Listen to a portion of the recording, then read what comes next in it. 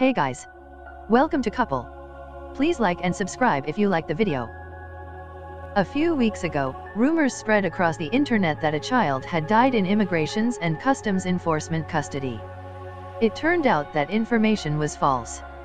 The Vice News report that spurred those rumors, however, is just as disturbing. It tells the story of Yasmin Juarez, 20, a Guatemalan asylum seeker who entered the U.S. in March and was detained by ICE in Dilley, Texas. She brought her 18-month-old daughter, Marie, across the border with her.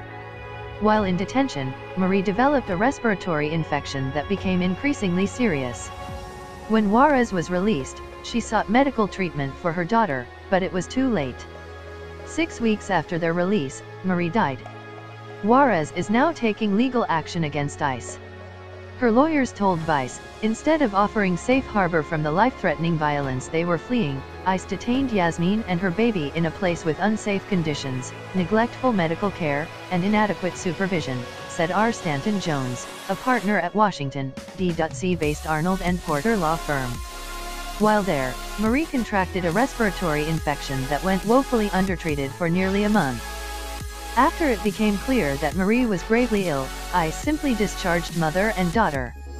Yasmin immediately sought medical care for her baby, but it was too late. Doctors contacted by Vice for the article say that the treatment that Marie received was reasonable, and it's possible she would have died even if she had hospital care from the beginning of her illness. Others say that the stress of being in detention could have damaged Marie's immune system. Respiratory diseases, they flourish in the setting of crowding, Peter Otez, Dean of the National School of Tropical Medicine at the Baylor College of Medicine told Vice.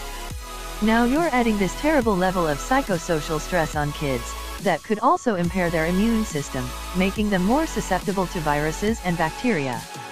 Those stresses are real, they affect the child's abilities to fight an infection and illness and win, Brian Blaische, a pediatrician who has worked in immigrant detention centers, told Vice.